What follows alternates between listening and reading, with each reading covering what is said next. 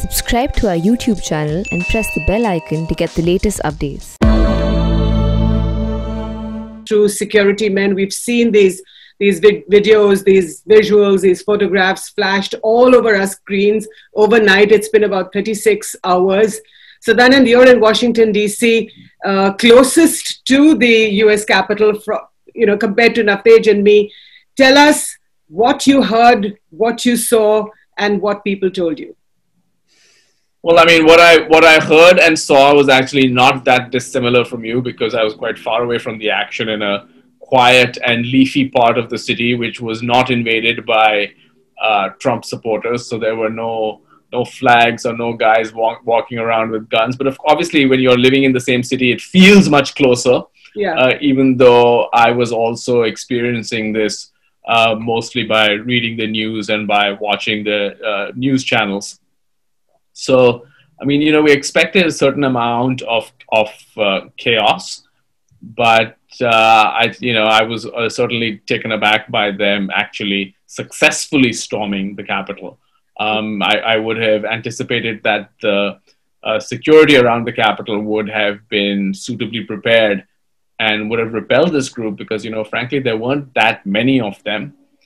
But what I was doing, earlier in the day, I was watching Trump's speech, and I don't know if both of you watched that, but it was really, one of the strangest political speeches I've heard, where he essentially, goaded them to take action, and very clearly seems to believe that the election was stolen. And many of his supporters clearly seem to believe that too. So I think even though yesterday ended on the right note, because the certification process went ahead, and yes, Joe Biden and Kamala Harris have been certified now as president and vice president, who will be sworn in a few short weeks. I think there's the drama of the Trump era. I don't think this is a full stop. I think this is much more a comma. We're going to see more. Right. Ambassador Sarna, you've been in DC, you know the area well.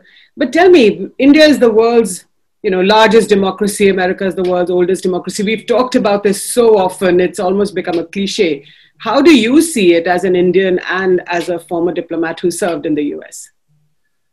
Well, honestly, it's quite shocking, because, you expect a certain amount of chaos in a democracy. I've lived in another democracy, which is Israel. Mm-hmm. And we always used to say that India and Israel are two great democracies, when they're so equally chaotic. Right. But there's something in the United States which, used to be their democracy was actually worn on their sleeve. Mm-hmm. And the democratic institutions, the democratic traditions, the transition of power, the process of election is so detailed. It's almost overwrought. The campaign, the election process goes on through almost 2 years. In that sort of situation, to see something like this happening, I wouldn't have bet any money on it if somebody had told me even 5 years ago that this thing was going to happen. At the same time, I must say that, now that we look back over the last 4 years, a lot of what Donald Trump was leading up to something like this. Huh. He tore apart the democratic fabric. He scoffed at tradition. He was whimsical in terms of processes. He brought in his family very much into the White House, and he really rode roughshod over a lot of things, basically riding on creating division, on stoking racism, he took the civility out of American politics. But would you describe this as a civil war or as an insurrection? Words are being used in these last few hours, Sadanand. How do you describe it? This is so unusual, for us to see something like this in the free world, as it were. America sort of always is so proud of the fact that it's the leader of the free world, and here it is. Even in Bihar, we would not do something like this, Look, I think, because these images are so fresh, some of the reactions are naturally going to be overwrought. People are tossing around words like coup and so on.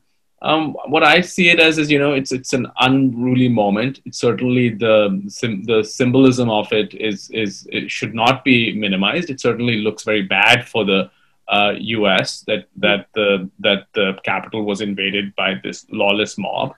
But I also think we shouldn't, overplay the significance. I mean, the fact is that it was cleared out very quickly.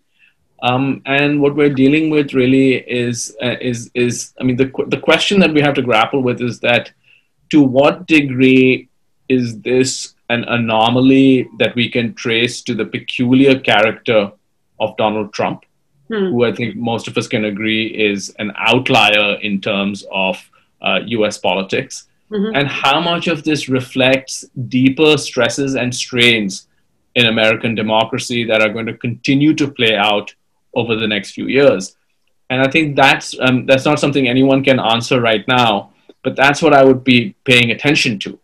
Now, if this is an aberration, if you want to look at it in an optimistic way, you can say that, look, the US has very strong institutions. Those institutions have been battered. This was probably the most visible sign of that battering. But in the end, the institutions have survived. The free press has survived. The judiciary has survived. Trump's filed roughly 60 lawsuits, lost them all.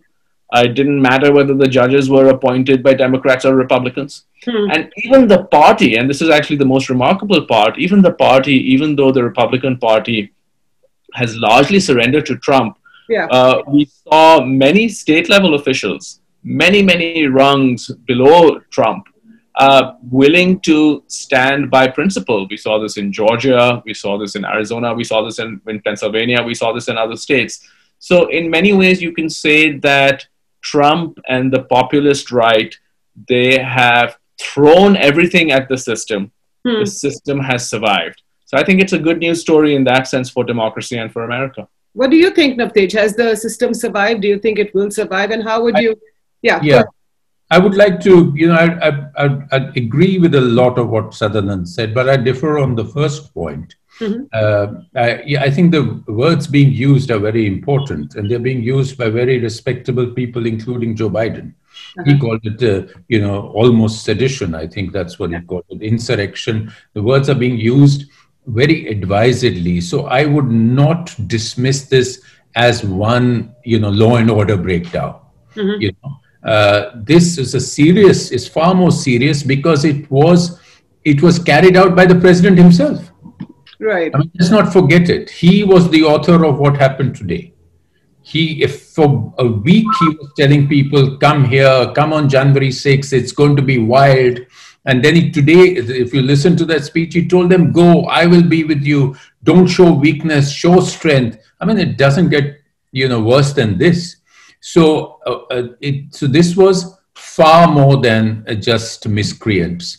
On the other aspects, I agree with Sadanand, because I think today the democratic setup, that democracy in US looks dented and battered. But essentially, again, we have green shoots, if nothing else. I don't put much thing on the Republicans, because frankly, they use Trump and Trump used them. Mitch McConnell got 220 judges inside, Republican judges into the system by playing along with Trump, including 3 in the Supreme Court who will have a life tenure. So he did long-term work for the Republicans during these years. So they all used Trump, they played Trump. Ted Cruz was using him even now, hoping for his presidential chance later. They don't want to lose the Trump base. But the democratic traditions are strong. The systems, the well springs of the system are strong. You have the junior officials, you have the media, and ultimately you have people who turn on their conscience, who speak on the basis of their conscience and not for self-interest. So yes, that is what is good. It's under serious challenge. because I don't think it's going to repair in a hurry. So even if, as Navtej is talking about this divided country, but Sadanand, I mean, India knows Trump well. For the last 4 years since he's been president, you saw yourself in Houston when Prime Minister Modi, and by the way, Prime Minister Modi has tweeted today where he has said that he's very distressed at what happened and that the transfer of power should have been peaceful and should be peaceful, and that people should accept the verdict, and obviously indicating that what's happening is wrong. But when Prime Minister Modi says, "Ab ki baar Trump Sarkar," how do you look at this now, 2 years later? Look, I think that there was an element of, shall we say, diplomatic gaucherie in the Modi government's approach to the Trump administration. And I'm not just saying it because I'm on air with Ambassador Sarna, but most of this happened over the latter half of the Trump administration. That line, no matter how the Modi government may want to downplay it or try to be clever about what he meant, it was unnecessary and it was unfortunate. It was a gamble. Maybe if the gamble had paid off and Trump had come back, they would have patted themselves on the back. I look at that as poor diplomatic practice. Someone should have told him not to say that. He should not have said that. Similarly, I think this attempt to grapple with this larger populist movement, right? We had that tweet with Steve Bannon when he was invited to the Indian embassy by the ambassador and sort of talking about him as a great dharma warrior, and then that also had to be deleted. And so I think these are definitely mishaps, and it's perfectly fine for us as commentators to point these out as mishaps and to be critical. Yeah. But, in the end, I don't think that these little gaucheries or little mishaps here and there are going to determine the course of a very important relationship. The Biden team is staffed by very seasoned professionals, and they understand that the US-India relationship is very important. They have much bigger fish to fry. We have the rise of China in the Indo-Pacific. Yeah. We have the pandemic, which continues to rage. There's the task of economic reconstruction. And frankly, there's a legacy of the Trump years, which no matter who is in power will have to deal with on two central questions, trade and immigration. And so the Biden administration is going to have its hands full. I don't think they're going to spend a lot of time looking in the rearview mirror. I do think that the Modi administration has made a mistake in terms of damaging some of the bipartisan consensus that we've seen over the past 30 years in Congress, where there was a very strong, I don't think that has gone away, but I think that some of that was unnecessarily damaged by things like by things like overplaying the relationship with Trump. But I think on the whole, the relationship is going to be driven by shared interests, and I think we're going to get back on track. So I'm not overly worried. So Navtej, this bipartisan consensus that Sadanand is talking about and that you promoted, people like yourselves, ambassadors of India to the US, have promoted. We've seen this from I'm not even talking about the Indo-US nuclear deal, but before and after. Now, some would say that this was frayed a bit by this line, "Ab ki baar Trump Sarkar," even if you were to say that, this is who you're dealing with. But, you had External Affairs Minister Jaishankar go to the US, cancel a meeting at the Foreign Relations Committee because Pramila Jayapal was critical of the Kashmir, revocation of Article 370. Now, is this India being overly sensitive or thin-skinned, or are we just protecting our national interest? Well, a couple of things, Jyoti, here. I think firstly, the bipartisan sort of consensus or the upward bipartisan graph in the relationship is now at least 20 years old. I mean, we have personally seen it from Bill Clinton's days and his visit and Vajpayeeji's visits to the US, which really set off that, and the Strobe-Talbot just one thing dialogue. So this has gone through Bush, it's gone through Obama, it's gone through Trump.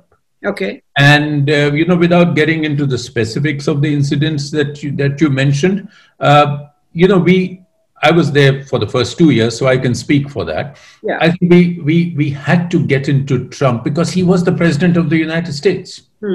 And I must say that the world realized every country dealt with him differently. Germany, Japan, Korea. So we also had to deal with some, and I must say that we dealt with him with some amount of success, because we realized his personality, we realized his transactionalism, we realized what he wanted. And today, if you actually put pen on paper and put the plus and minus there, yes, we had a problem with immigration, more in perception than in reality. We had a real problem in trade, but we had very heavy pluses on the strategic security side. Right. And we got that done in the last 4 years.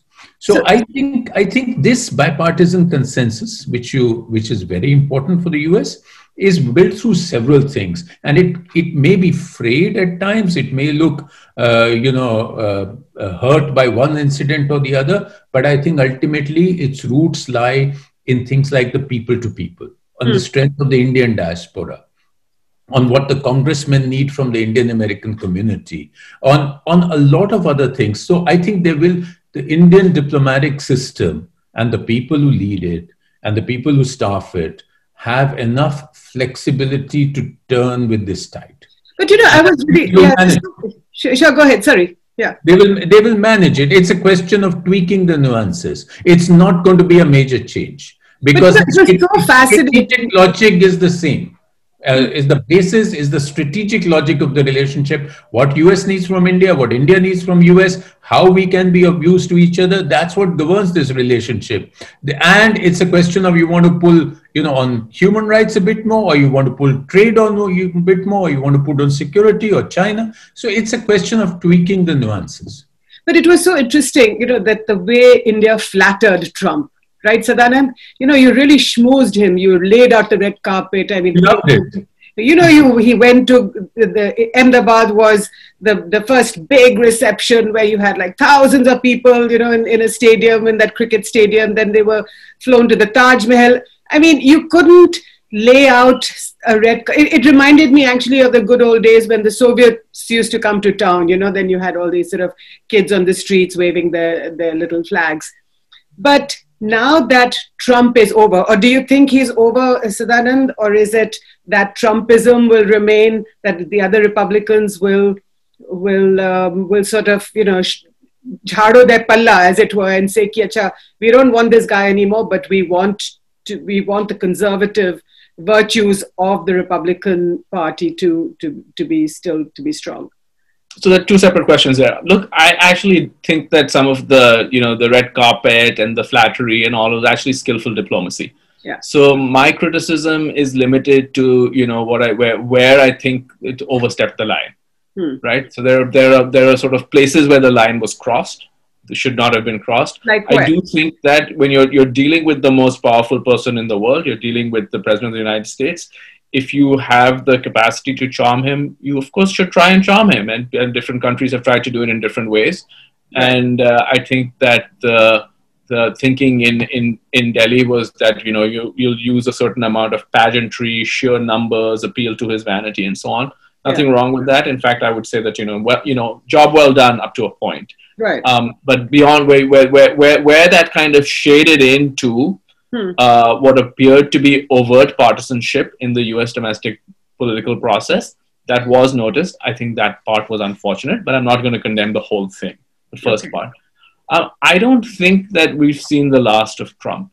Now, there are two different ways to look at this. There's the element of Trump himself, his personality, whether the party is going to remain hitched to him. We'll have to see how popular he remains. We'll have to see what happens. For example, let's just say hypothetically he's removed from Twitter and Facebook, which is possible. Right now he's only been muted. Does Trump, does Trump cease to be Trump when you take away his megaphone? That'll be something that will be very interesting to watch. It'll be very interesting to see how people feel about him when he is no longer able to portray himself as a winner. Because a lot of Republicans, including people in his own administration, have resigned. Matt Pottinger, the deputy NSA. Yeah, but there's a lot of support. There were almost 150, I think 150 odd members of Congress of members of the House, not that many in the Senate, but members of the House who basically backed this call of Trump to sort of, dispute the election.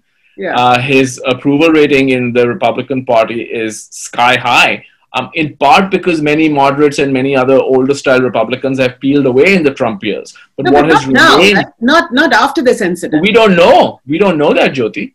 So there is people no. have quit, like, you know, his own. Yeah, but there's no evidence that he has lost. I mean, there is no evidence today that he has lost the support of the rank and file of the Republican Party. We have no evidence for that.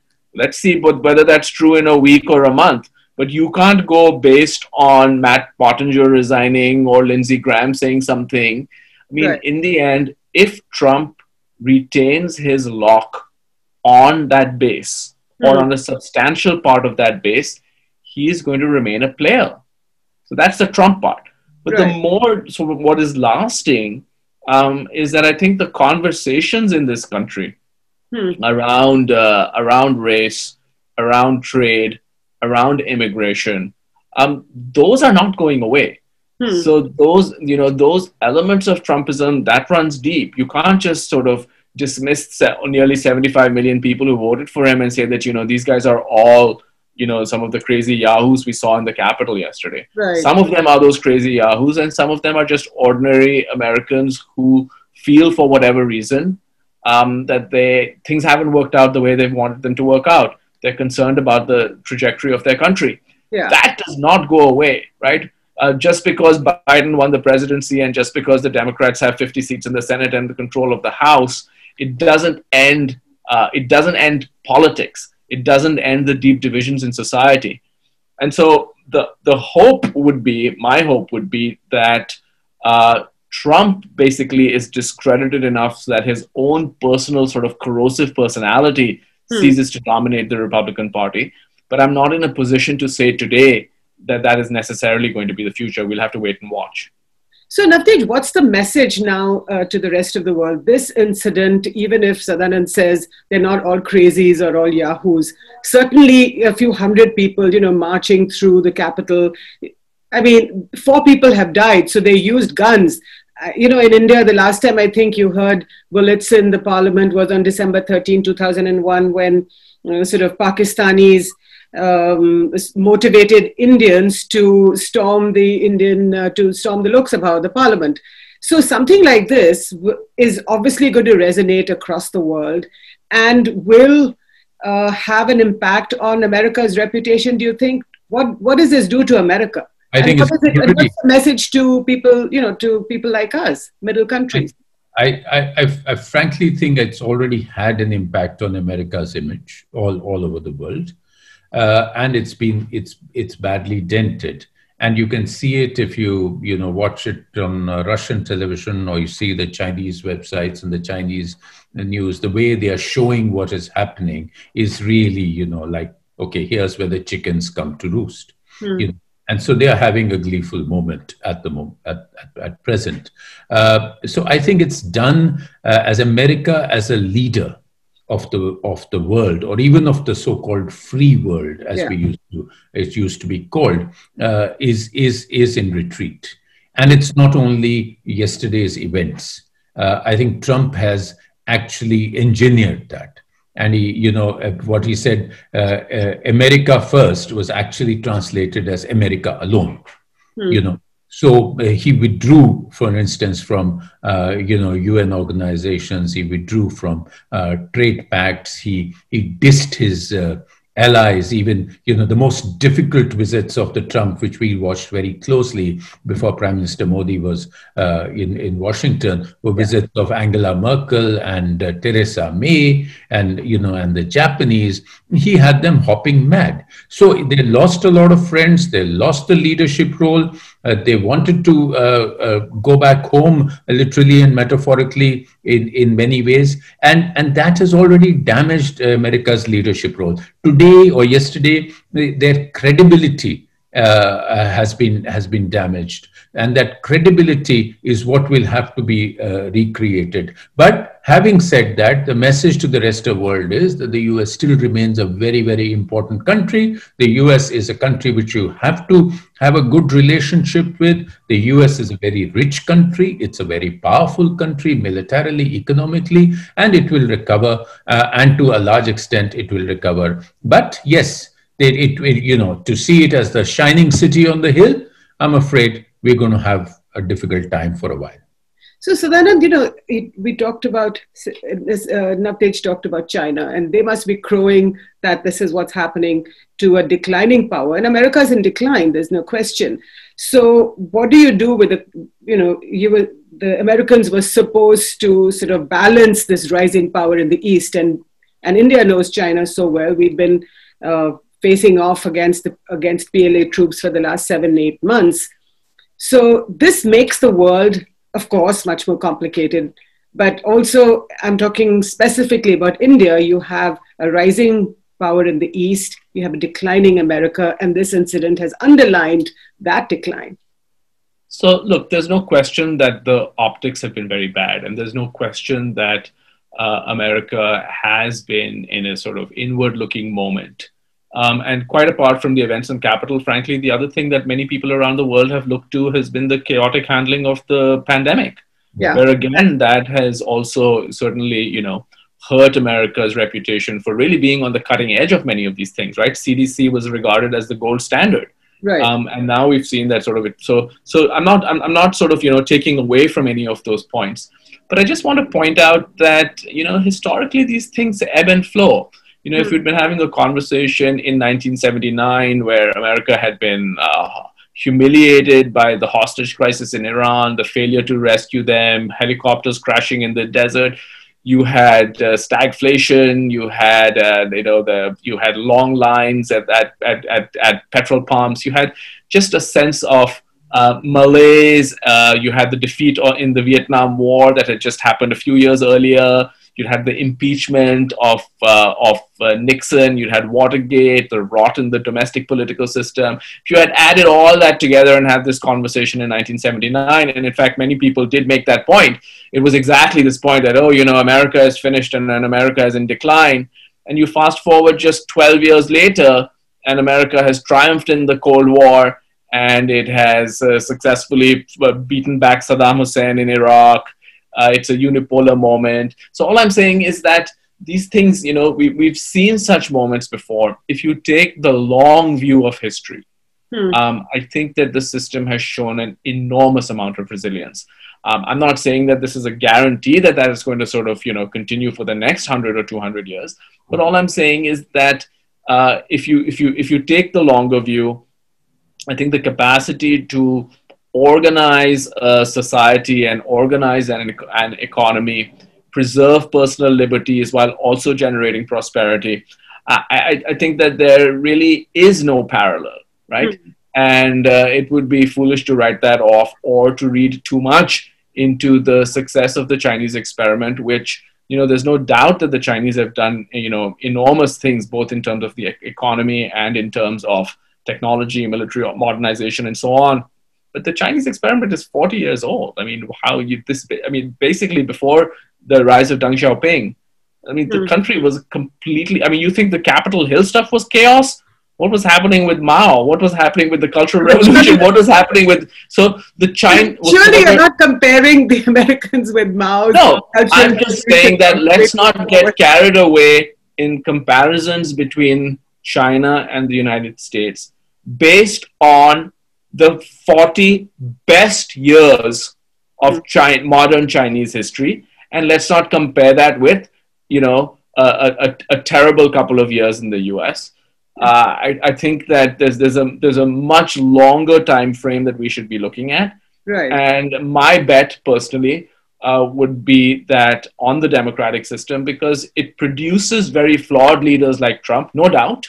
But it also gives you the means to kick them out. What happens when China gets a flawed leader?